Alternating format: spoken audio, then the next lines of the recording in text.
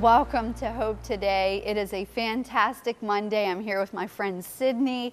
I'm Amanda, and we are grateful that you today would find confident hope in Christ, as it says in Romans 12. Oh, I love that. Confident hope in Christ. That's what it's all about. And you know, today is Yom Kippur, the Day of Atonement. And just up in a moment, Tom and I had a chance to have a conversation with Rabbi Jason Sobel about the spiritual significance of the day. He also shared the signs and secrets of the Messiah from both the Old and the New Testament. Amanda, there is so much revelation when it comes to things of Jesus and how, you know, there's all these mysteries and things that are hidden. And it's so incredible that we're able to do this. When I hear rabbis or people who have rabbinical studies and then they also understand Jesus as Messiah, it amazes me.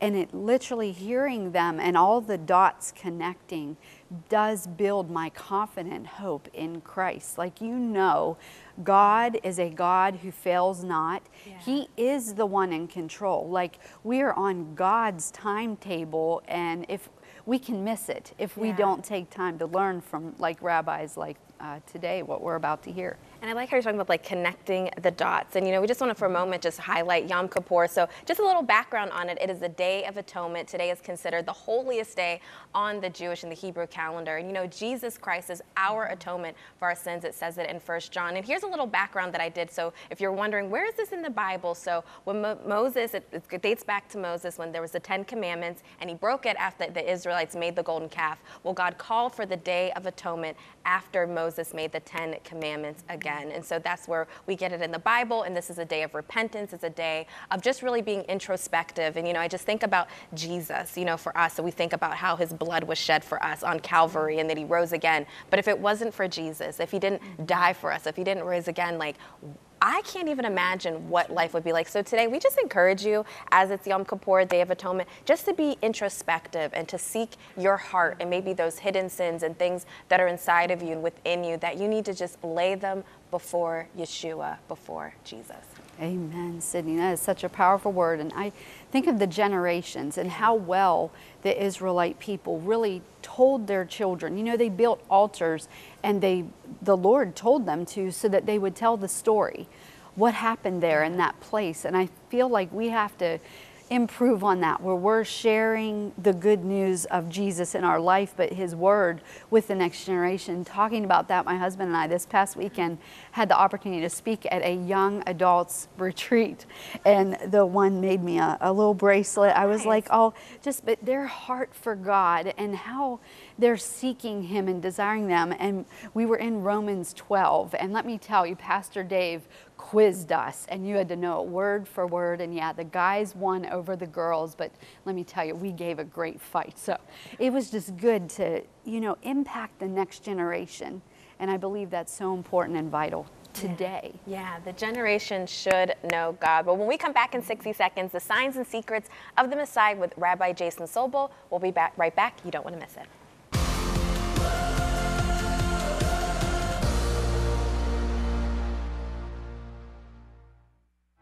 Every now and then, life gets the best of us, and we need a reminder to keep calm and trust God.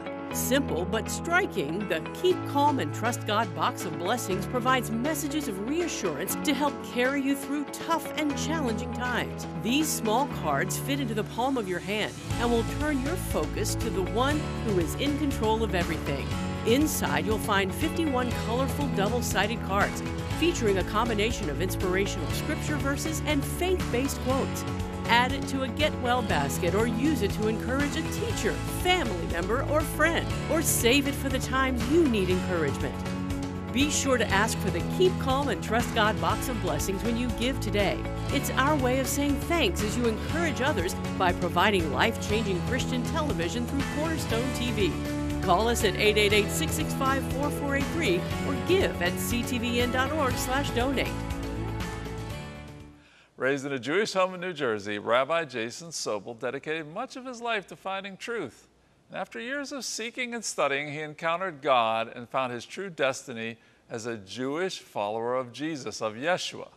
All the traditions Rabbi Sobel grew up with took on a new depth and meaning as God connected ancient wisdom with the teachings of the Messiah. Today is the founder of Fusion Global, a New York Times bestselling author, TV host of the program The Chosen Unveiled, and he brings us his new book, Signs and Secrets of the Messiah. Rabbi Jason Sobel, welcome back to Hope Today.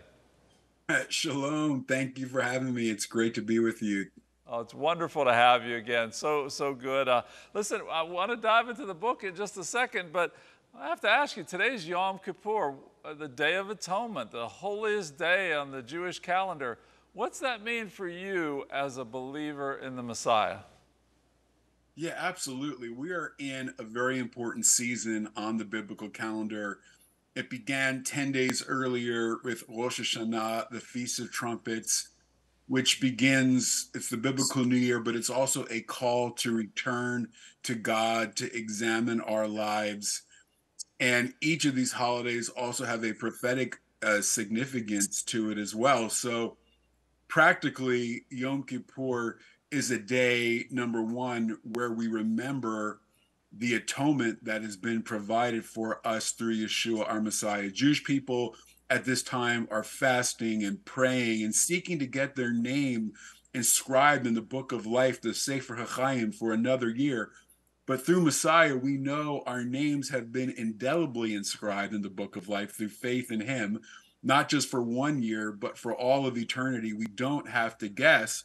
But Yom Kippur finds its ultimate fulfillment in Messiah, but it's not yet fully fulfilled because I still sin and fall short. So I need to examine my life and say, how can I get to the next level with God, grow in my faith, become more conformed to his image and likeness? What things do I need to turn from? But also we're waiting for the day when salvation will come to Israel and the nations and to the entire world. So as long as there's people in the world that don't know him, as long as my Jewish brothers and sisters don't know him, Yom Kippur is an important day to fast and pray that God would open hearts and minds to turn to him. You know, Rabbi, it's so important we're just praying and believing for minds and hearts to be open to Yeshua, to Jesus. There's such prophetic significance with Yom Kippur, and even it's now a new year on the Hebrew calendar, on God's calendar. Can you unpack for us about 5784? That's the new year that we're in right now. What does it mean? Yeah, absolutely. Very significant time and season. We just did a whole message in depth on this new year, but first of all, this decade that we're in, the 80s, this is 5784 on the Hebrew calendar. The decade of the 80s is the decade of breakthrough. And I believe God is wanting to take us out of Egypt, our places of personal confinement and restriction. And this year, 5784, is the year of the open door. 4 in Hebrew is the letter Dalet. It literally means door. So God is opening doors to opportunities. He's opening the doors to salvation and to do new things in our lives and in the world. I love that. I love the open door. What could be better, right? An open door for so many things. Well, thank you for sharing that. We want to talk about your book, Signs and Secrets of the Messiah. Fresh look at the miracles. So let's go right into that first miracle, the wedding at Cana, and Jesus turning the water into wine. We've heard about it. We've heard probably different teachings on it. Give us some of the significance that you've discovered in there. Yeah, absolutely. I mean, part of our passion, as you know, is connecting the old and the new so people can see the Bible in high definition in its original context. So the first thing we have to ask is, why is the first miracle Jesus did, Yeshua turning the water into wine? Well, think about it. The New Testament is trying to show him, especially the Gospels, as the promised Messiah who is going to be a greater than Moses, the first Redeemer. So what was the first miracle Moses did? He turned the water into blood, but Jesus doesn't come to bring death. He comes to bring life that we might have it more abundantly. So he turns the water into wine because wine is a symbol of the Messianic kingdom. Okay, let's keep going on that line. What is the significance of there's so many things in there. I love of Mary, asking him before the time, and yet he still does it. And then the 6 water pots, these heavy water pots, they had to go filled all the way to the brim. What's the significance there? Yeah, absolutely. Great question. I mean, as you know, in John 2, Mary comes to Jesus and says, listen, they've run out of wine. He's like, Mom, what does this have to do with me? And what I love is that Mary doesn't take no for an answer. She has what's known as chutzpah, holy boldness, right? She believes her son's going to act, and she's not going to take no for an answer. And he responds by doing this miracle. And he says, listen, take the stone pot, 6 of them, fill them to the brim. Every detail in the Bible is there for a reason. So if it says 6, there's a reason why it says 6. So what's the significance of 6? Well, 6 is a number of man. We were created on the 6th day. In Jewish thought, we fell on the 6th day. Messiah comes to restore everything that was lost. So he does the miracle with the 6 stone pots of turning the water into wine as a new creation miracle, as a foretaste of the kingdom. The rabbis say that in the kingdom at the marriage supper of the Lamb, we're going to drink wine reserved from the 6 days of creation. And then when Messiah dies, he dies on Good Friday, which is actually on the biblical calendar, the 6th day of the week. So on the same day we fell is the same day Messiah died on the cross, because he comes to reverse the curse and restore the blessing. Wow. I love that. I love how God takes those things that are fallen and restores them to life. I love that. Let me ask you, just kind of moving into another one. There's so much in here, and I highly recommend everybody get this book. It's just got so much in it. Let me ask you about the healing of the man at the pool of Bethesda. This is a very interesting, miracle. What special significance do you see in there? Yeah, just even before that, I think it's important to understand that there is understanding the biblical, historical context, but also how each one of these miracles has a promise for our lives and for our situations and circumstances. So here's this man at the pool of Bethesda, hasn't been able to walk for 38 years. And as you all know, I'm a spiritual advisor on The Chosen, and I love this scene in The Chosen, but can't walk for 38 years. And if there's a number, again, in the Bible, it's there for a reason. What's interesting about the number 38 is, according to Deuteronomy chapter 2, 38 is the number of years that Israel actually wandered in the wilderness. They were there for 40, but they wandered because of their unbelief for 38 years. And so that's significant, because 38 is also the numerical value of the Hebrew word libo, which means his heart. So Hebrew is alphanumeric. That means every number is written with a letter. There's no Roman numerals in the Bible. So his heart equals 38, 38 years of wandering in the wilderness. Yeshua was testing this man to see what was in his heart, 38, so that he didn't have to wander for 38 years and die in the wilderness like Israel did.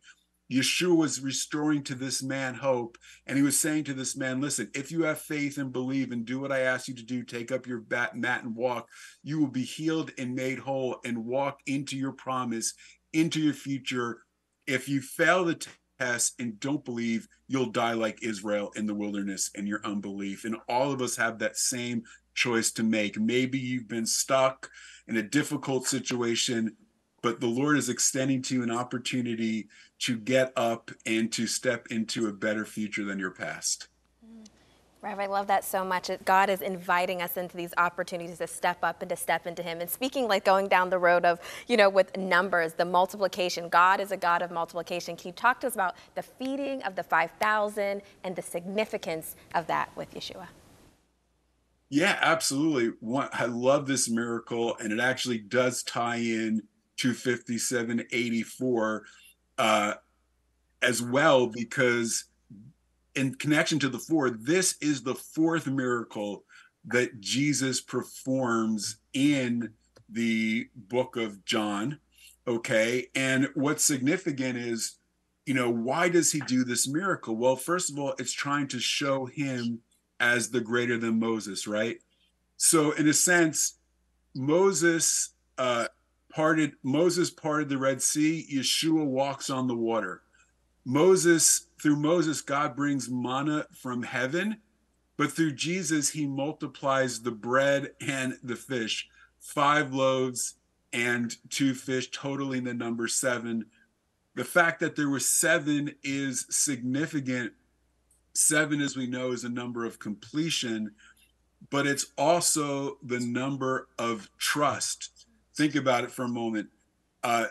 7 is about trust in the sense that 6 days God gave the manna, but they had to collect a double portion that would last for the 7th day as well, because they were to do no work on the 7th day. You have the sabbatical year, work the land for 6 years, let it rest on the 7th. Well, that takes a great faith to say, okay, I'm not going to work my land, and I'm going to trust that it's going to bear fruit, and I'm going to be fed. So 7 is trusting God to possess your promise in face of the impossible and the improbable. There's 7 Canaanite peoples in the land of Canaan, in the promised land. Jericho, they're called to walk around the city 7 times. On the 7th day, 7th time, blow the shofar, and the walls will come tumbling down. So it's about trusting God and resting in his promise to do the impossible and to be our provider. Oh, I love the 7. When I read that, it blew up in my spirit. And Rabbi, I just really just sense, can you just take a moment to speak to that person that's watching right now, that they feel like they are in an impossible situation, that they feel like their back is up against the wall? Can you take a moment, just speak into somebody who's watching right now that needs to hold on to that truth and the promise of what God says, what he's going to do, what he's going to say he did? I just want to encourage you that he is the same yesterday, today, and forever. And every problem that you face has a promise attached to it. When you trust God in the midst of the problems, there is a promise that God wants to bring into your life as you are faithful and as you pass the test. He doesn't want you to live out of the lack. He wants you to live out of the overflow. God can do a little with your lot. They brought to them their little, their five loaves and their 2 fish, and by faith, they gave it to Jesus, to Yeshua, and he multiplied it. And I just declare over you that this should be a season of breakthrough. This should be a season of multiplication, and that God should give you the strength to pass the test, because he will lift you up as a result. Praise God. Amen to that. Let me ask you about a chapter you have towards the back of the book that I think is so significant and important for us. Are these miracles for today? Should we expect to see the same kind of miracles that Jesus did, or did they just pass away with the biblical age? Yeah, I mean, in Signs and Secrets of the Messiah, we talk about so many of the miracles, beginning with the water into wine, signs and secrets of transformation, signs and secrets of healing, signs and secrets of wholeness, multiplication, so many things. But the reality is that part of what we hope this book will do is build in people the faith to believe that God still wants to do miracles, that he still operates in supernatural ways in our lives. I believe we need to take Yeshua, Jesus, at his word. He said to his disciples, greater things than these you will do. And we need to step into that. And I can tell you on a personal level, I've seen God do so many miracles. I've seen miracles of multiplication. I've seen miracles of healing. And what God did through the disciples, he still does today, and he wants to do through you. Jesus didn't do these miracles operating out of his divinity, although he was divine. He didn't do one miracle until after his baptism, when the Holy Spirit came upon him. He was tested in the wilderness, and then he went out in power, the gospel says, and word about him spread. We have the same Holy Spirit that raised him from the dead, and therefore we have the ability to operate in the supernatural and miraculous. You know, for someone who's walked with the Lord for a long time, it's exciting to hear about God wants to do something new. In fact, he talked to you, you mentioned about Nicodemus and the miracle of the new birth. Could you just speak to that? Maybe for a believer, though, someone who's like you or I or Sydney have walked with the Lord for a while. What new thing is going to spring forth? What does God want to do new in us? Yeah, I love the miracle. We talk about the sign and secrets of new birth. One of the greatest miracles, right, is we don't think of it as a miracle, but being born again, having a supernatural spiritual birth is miraculous, right? And so this idea of being born again, the concept really is based out of, Jesus says to Nicodemus, you're a teacher in Israel and you don't understand these things. Well, what should he be understood? Well, God birthed Israel twice. He birthed Israel as a family. They went down to Egypt, 70 in all, but then he birthed them as a free nation.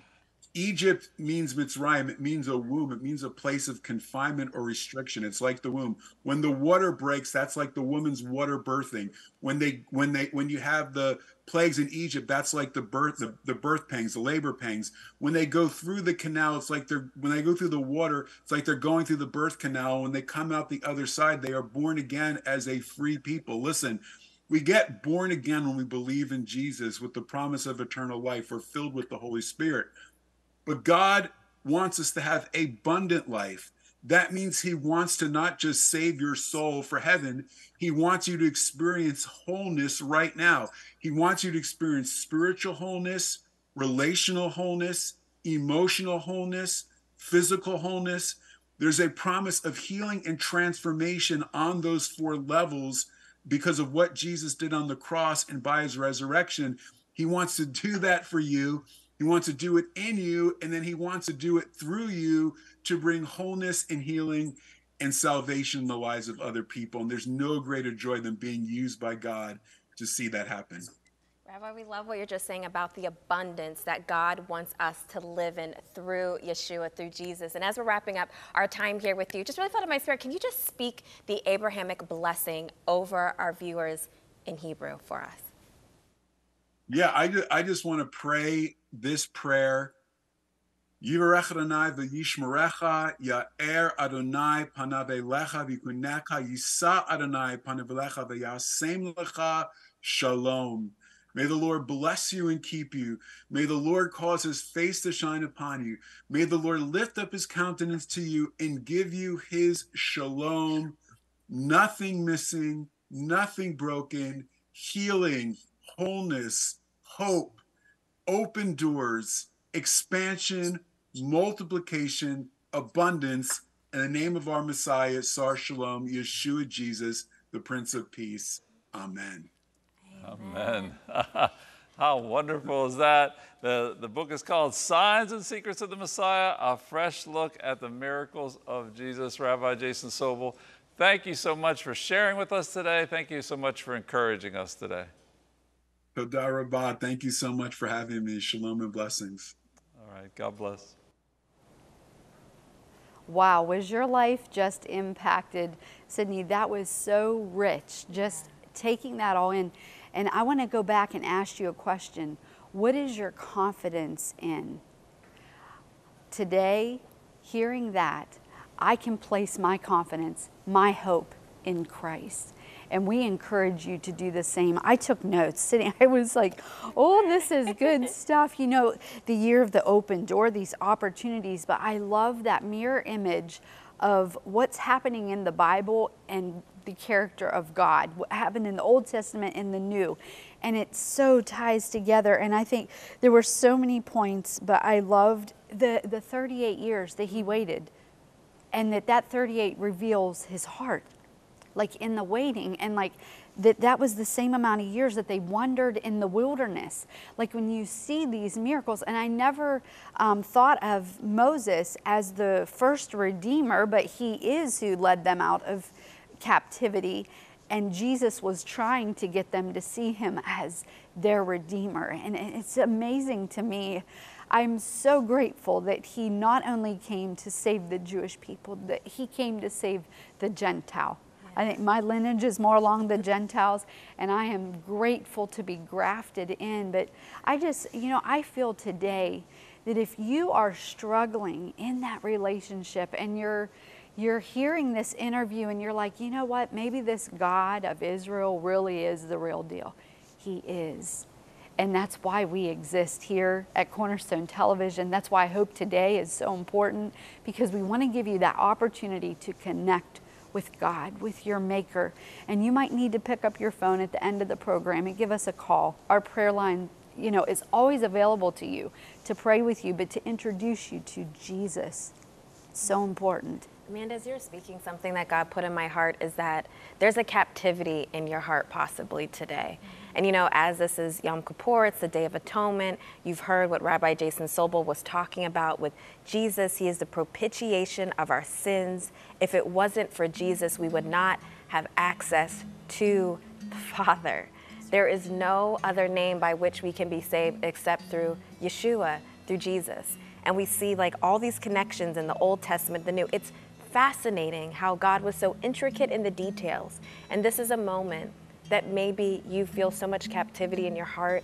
Maybe you're bound by sin. Maybe you're bound by mistakes and choices. And today is the day that maybe today you need to go to Jesus and just have a conversation with him, just to pray with him, and just beginning to confess, these are the things that I'm doing, Jesus. This is the way I'm walking, God. And I want to turn away from that life, and I want to walk a life with you.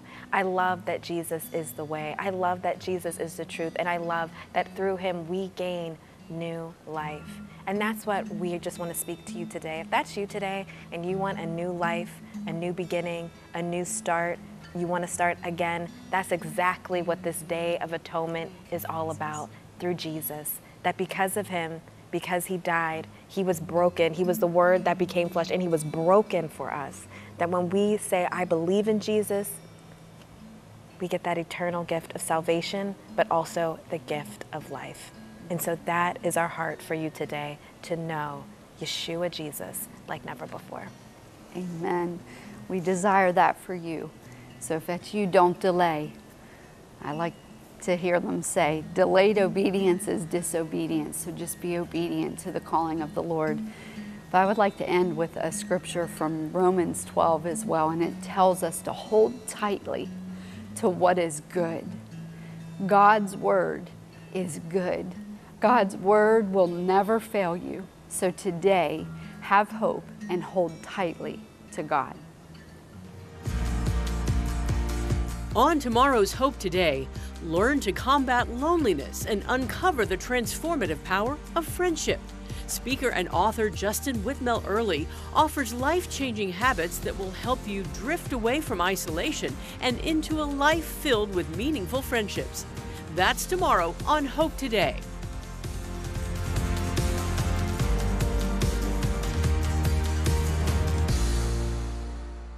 Cornerstone Television wishes to thank all our faithful viewers whose consistent prayers and financial support have made this program possible.